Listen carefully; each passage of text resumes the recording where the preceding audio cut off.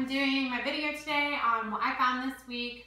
If you watched my car video, you saw some of the stuff I already got, but I'll show you the rest of it next.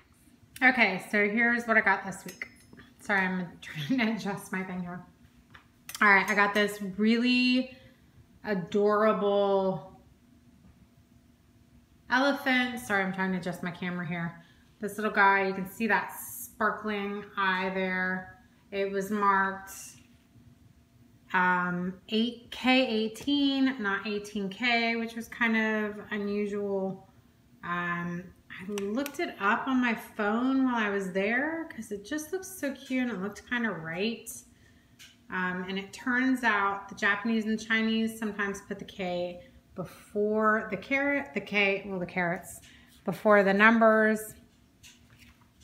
And I ended up buying it. I'm glad I did, because if I had come home and done some research and realized I had made the mistake of leaving a gold necklace at the place, I would have been pretty unhappy. I got these earrings. I had been shopping and I didn't really find too much. If you watched my car video from earlier in the week, I did a video about all this stuff in my car, and the girl was starting to put out some jewelry, and I asked her if I could kind of pick through it as she was getting it together and price, and she let me, which was really nice of her. These earrings, I wasn't sure about them. I thought they were gonna probably be gold filled, but they're marked 14 karat gold cubic zirconia, so there's a cubic zirconia used there, but I didn't mind so much since they were gold. I got these really, really pretty kind of filigreed topaz and sterling silver earrings. These are all from the same place. I got these earrings that are either like a garnet or a ruby. They're made in Italy, and they were marked both 14 karat and the European mark for gold on the back there. I got this class ring. A lot of the newer class rings, and some of the older ones too, mostly the newer ones are gold filled or gold electroplate or something like that. This one was a little bit older, and I know that sometimes they are 10 karat gold. Oops. I'm gonna throw it around. I know that sometimes they are 10 karat gold, so I grabbed it. It looked pretty good, and when I got in the car, sure enough, it's marked 10K. So make sure that if you see class rings, you take a good hard look at them, because sometimes they are solid gold. I got these two sterling silver rings. I just thought that one with the L and the heart on it was so cute. And this one's some kind of stone. I'm not quite sure what it is. So I got all that stuff at one store. Oh, and this pillbox. So I'd gotten this before I started looking at the jewelry. Really cute. All leather. I really like that one. And then at a different thrift store that I went to this week, I got this amazing looking amber and sterling silver bracelet. It looks handmade. It's marked. It's got a maker's mark on it too, but it's just stunning. It's just so beautifully made. I got these earrings at the same store. I'm guessing they must have come in as the same donation, because you really don't see amber that often. They're different colors. Also look very well made, but handmade, so really pretty. I was excited about that. I got these sterling silver and marcasite earrings. Marcasite as a stone is generally like a silvery color. Sometimes it's a darker black. Generally speaking, marcasite is set in sterling silver, so if you find some earrings and you see this kind of stone on it, 9 times out of 10 it's going to be sterling silver, so make sure you look around pretty hard for a mark. Thought they were really pretty nice and glittery. These are also sterling silver. Ironically, I found kind of a little buckle ring not all that long ago that matches up with those perfectly, so I'll probably sell them as a set.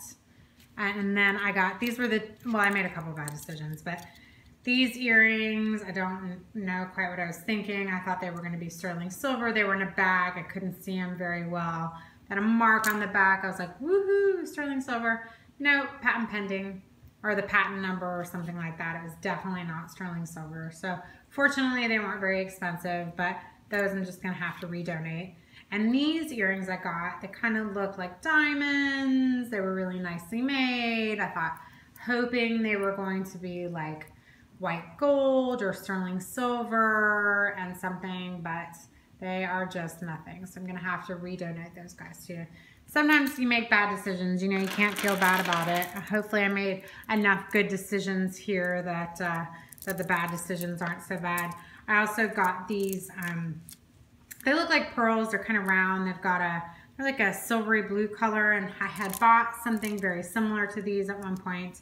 And pardon my fingernails. We've been painting all weekend, so I've got paint all up under my fingernails. But I had gotten it, and on the clasp, like around the top, it had been marked sterling silver, so I thought for sure these were going to be in a sterling silver clasp too, which certainly makes everything a lot more appealing. But they're not. I should be able to do something with them decoratively because they're really nice piece of costume jewelry, but that guy was not marked, so it was not what I was hoping for either. I got these, I know if you've watched my videos before, you know I do mid-century too. It's how I kind of started out reselling. And I got these really awesome dance salad tongs. Get them far enough away, hopefully you can see them. They're silver plated. I didn't polish them up. But you can see that dance mark there, and I'll get those listed on my other Etsy page at The Modern Den, so make sure you check me out at The Modern Den. And one last thing here, I got this really pretty Christian Dior bag. I'll try to zoom out a little bit so you can see it. It's not in the best condition, but I'll get it cleaned up and polished and get that guy right there listed. Really pretty bag. I was super excited about that. That's what I got before I got that pile of jewelry at that one thrift store. It's a really nice bag. That bag alone would have made my day, but it was nice to find the jewelry as well. Thanks for checking me out. Make sure you subscribe to my channel. Again, check me out at The Modern Den and at Crego and Alice. Thanks.